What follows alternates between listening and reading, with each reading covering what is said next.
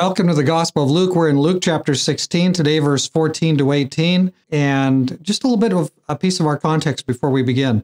This is really, chapter 16 is really broken into three main portions, but it all has to do with the same thing. We've been through the weird manager, the unjust manager, dishonest manager, and it ended with what? You cannot serve God in mammon, you can't serve God in money, you can't serve the spiritual and the material. And that's really the whole chapter 16 of Luke, is you can't be spiritual and also go after material things like that. So now that we've gone through that, we're going to 14, 18, and we're going to get into another parable that's kind of challenging, but you need to know this for that, because we're going to split it over 3 days. And that is that, again, we're dealing with the material versus the spiritual. So let's find out something right here. All right, verse 14. Now the Pharisees, who were lovers of money, also heard all these things, and they derided him. And he said to them, "You are those who justify yourselves before men, but God knows your hearts.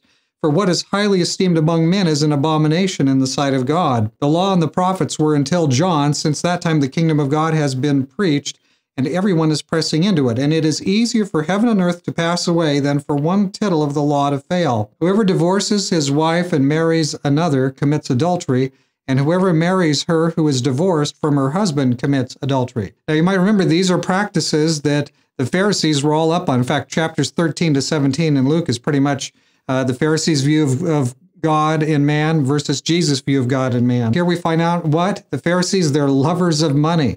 And so that's a big problem. That's leading to a lot of conflict. They think they can divorce a wife by just writing a slip on a slip of paper, "We're divorced here," and they can go and do something else.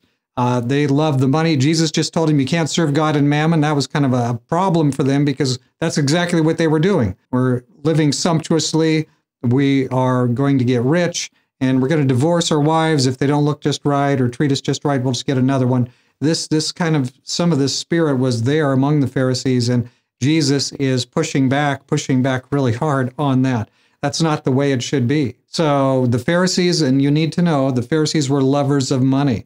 And we need to know, as we get into this next parable starting tomorrow morning, the rich man and Lazarus, often misunderstood. This context today is going to help us understand that. So, friends, we don't want to be lovers of money. We want to start by being lovers of God. We can only ever serve the God of heaven, and everything else must be secondary. You think you're going to do both at the same time, it's not going to happen. We already talked about that, but today just a reminder that that's where the Pharisees were. If that's where you are, like God is kind of a sidelight, religion is kind of a sidelight, and mostly I'm doing my stuff, you're kind of where the Pharisees were, and that's not where you want to be. Let's pray. Dear Father in heaven, we thank you for watching over your people. Thank you for changing our hearts so that we're not like the Pharisees.